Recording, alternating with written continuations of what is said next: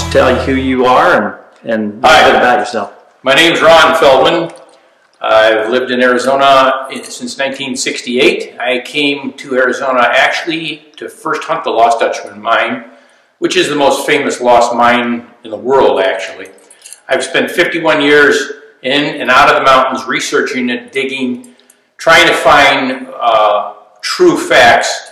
And the first 25 years of my hunting career, I actually followed everybody else's clues, read everybody else's books, followed everybody else's footsteps, and I became an expert on where the Lost Dutchman mine was not.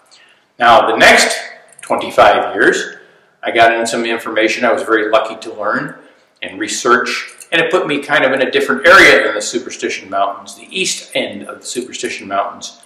And the information we followed was all written by a man named Ted Cox. Ted died in 1983, and I was unfortunate not to meet him. I did meet his widow and befriended her, and I received all of the information Ted Cox ever recorded.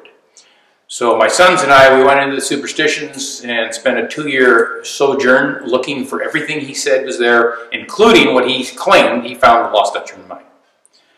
Wound up finding a Spanish tunnel that was caved in, and the Spanish tunnel supposedly held Spanish bullion from Ted's information.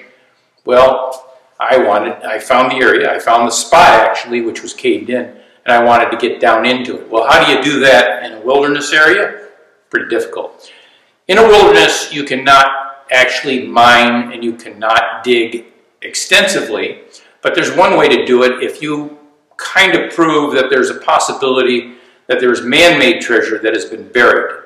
Jewelry, coin, gold, bullion, or so forth. I went to the Forest Service, applied for a Treasure Trove permit, it's called, and took me 5 years to hammer it through. We finally received the only Treasure Trove permit ever issued in the Superstition Mountains, and probably ever will be. I don't think they'll ever do another one. It took us 9 months of excavating this tunnel, and we went down in the tunnel. It was an adventure, to say the least. We had archaeologists with us that from ASU that recorded everything. We found things that dated the mine, that it was Spanish indeed. But even above that, the Lost Dutchman, I have hunted treasure all over the United States and actually the world in some places. One that I still actively hunt is outside of Tombstone area, and that was buried by the Clanton gang, which, of course, everybody knows was involved in the OK Corral fight with Wyatt Earp and so forth. I've written 3 books on a lot of my treasure hunting, and hope to do a lot more, of course. I'm going to Florida this May, and we're going to hunt the beach for treasure that was from the 1715 Spanish fleet that washes up on the beaches, and I'm going to metal detect the beaches down there for a while. So I do a lot of treasure hunting. I get on people's ranches in Wyoming and Utah and Colorado. I get permission to gain access to private property to hunt dinosaur bone and all kinds of things, fossils and whatnot, minerals. So real quick on this treasure trove though. So it took you 5 years to hammer it through. You figured out how that has to happen. What did that allow you to do? If there happened to have been treasure there, that would have been yours then, or you had to do a split with the government, or how would that have worked? If I actually had found treasure, let's say, then normally what happens, the government, where you're working closely with the Forest Service, because they're the ones that are regulating this whole thing, and the government would confiscate everything.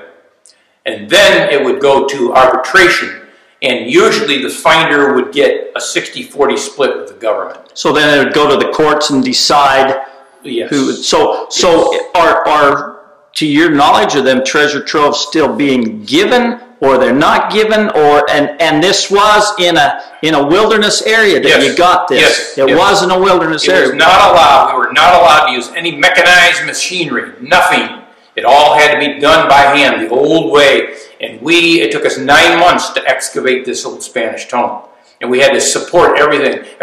We had to bring in timbers to resupport this mine as we went down. And so you probably had MSHA on you because this was the government, or? Well, actually, MSHA was involved. They came out and inspected us once, and I never saw them again. Okay. So because it was under the auspices of professional archaeologists from ASU, Dr. Glenn Rice, and the Forest Service, I think MSHA pretty much gave us the green light. So did you have to hire the archaeologists, or you contracted with them to come and?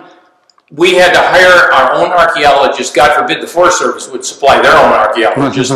They did come out, and they would inspect you, the archaeologists from the Forest Service, but they wouldn't help you do anything. Right.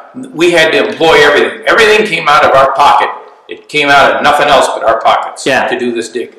So you said probably won't be given again another treasure trove. Are you talking for just the Superstitions or any wilderness area? That's a good question. I think that possibly treasure trove permits may be still being done in other wilderness areas. I don't know that for sure.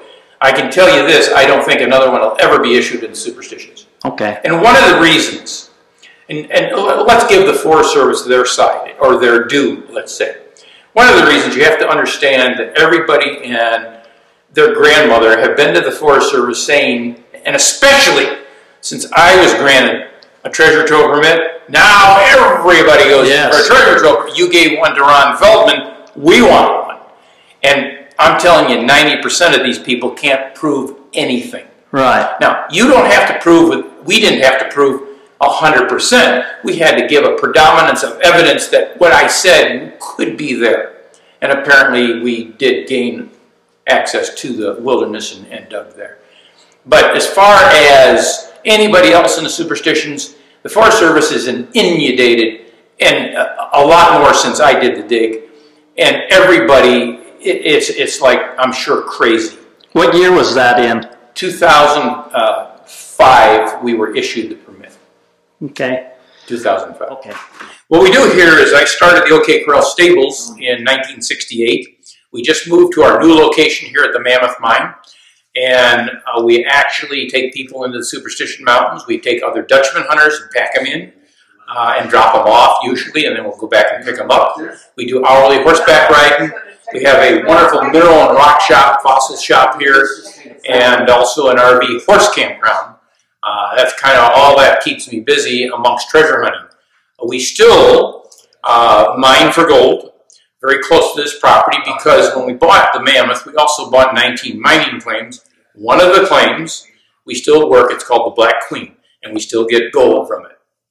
Cool. So you take expeditions out just for you take a group out just to show them the superstitions and that. You take what we do guided tours just to give people a feel of what's going on out there. And we do guided tours in the Superstitions as well as hourly riding here in the Goldfield Mountains. And basically, I'd say 50% of the people we take, maybe a little more, they just want to go out and see the mountains. They want to hear the lore and the history of it.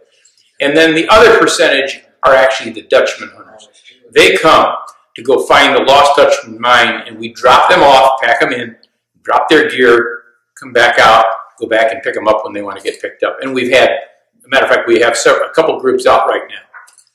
And then, and then we're here in your little gift shop, and where's this located? Tell people how to. The riding stable, the OK Corral riding stable, and the Mammoth Mine gift and rock shop are located at 5470 East Apache Trail. That's Apache Junction, Arizona 85119. And then I see that you've also written several books. I've written 4 books, 3 of which are available here. 2 are sequels, Crooked Mountain, Deep Fault. They are written on the Lost Dutchman mine. And actually Double Cross, my 3rd book, is written about the treasure I spoke of down around Tombstone, Arizona. Cool. All right. Well, I appreciate that, Ron. Thank you. Anytime. Thank you.